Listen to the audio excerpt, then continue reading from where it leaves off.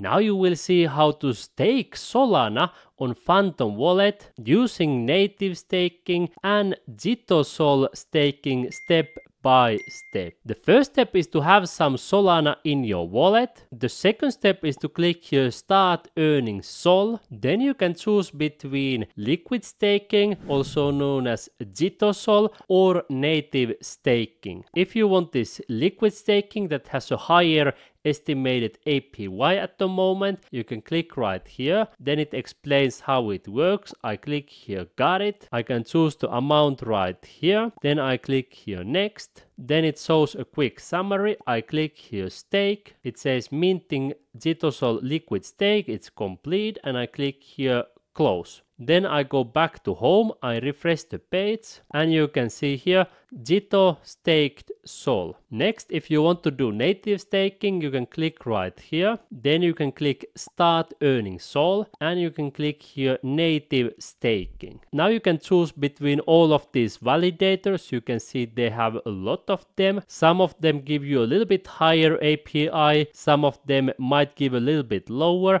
Let me click here for Phantom Validator. I click here 0.1 Sol. Here it also shows you the fee. I click here next. I click here confirm. It says staking Sol, and you can see success. Sol was staked. I click here close. And here is your stake. Phantom Validator is activating. Here is the summary. Next, I will show you how to unstake Solana on Phantom Wallet. Let's start from the Jito staked Sol. If you have that one in your wallet, you can click right here. Then you can click here swap. Next, you can click this one right here to make sure that you have JitoSOL on top and Sol below. So you click right here, you click here max, then you click here done, and you click here swap now. It says swapping from JitoSOL, and it says it was failed. You click here swap now again, and you can see it was swapped successfully. Now when I come back to my home and I click home again, you can see I have swapped pretty much all the Jito staked Sol into Solana. If you are doing native staking, you can click right here. Then you see your stake right here. You can see your stake by clicking this one,